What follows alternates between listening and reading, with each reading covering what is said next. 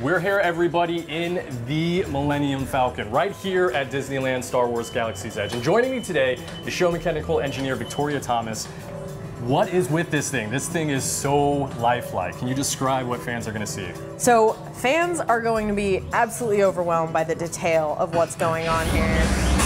Featured in this spectacular hunk of junk. It sounds like it's a little rusty for wear. Yeah, guests will have the opportunity to pilot the Falcon, and while some pilots are proficient in flying, some are subpar, and the ship might sustain damage as a result.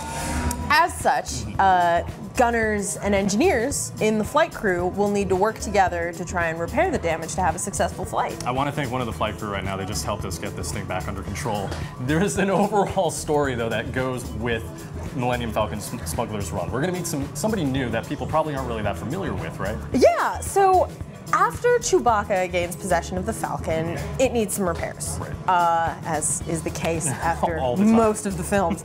So he brings it to none other than Hondo Ohnaka, owner and proprietor of Ohnaka Transportation Solutions, which is a legitimate business. And he's using the Falcon to run some missions to transport some totally legitimate goods. Of course, it's legitimate. Always legitimate. So Hondo, leader of his band of pirates, is organizing the missions, and he'll be announcing to guests what they need to do, when to push which button, etc. Over here at the infamous chess table, where I'm sure everybody recognizes this scene from the design. Luke's helmet is right up there. That's his helmet, guys. But what is it like for everybody who hasn't experienced this yet? The first time I stepped inside this room, I started crying. Yeah. I wasn't prepared. I thought I was prepared, and I've worked on this project, and I still wasn't prepared.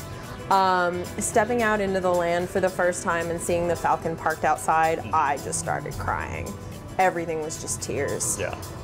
I consider myself a Star Wars fan, but not like a mega fan, and I was still crying. Right. It's overwhelming. But when they walk in, they're gonna have to kind of pull those tears back, because they got and a mission focus. to take Yeah, care of, right? There is a very serious mission at hand. Right. So when your crew comes in to this room, it's kind of a new queuing system. So you'll be given a color card for your party of 6, and then when it's your turn, they'll call you by color. So you're free to explore this room as you want. This entire room yeah. here, buttons, everything. Buttons galore. Any tips for anybody going in and taking care of the mission at hand when they walk into Millenium Falcon Smuggler's Run? Try your best. It's harder than it sounds.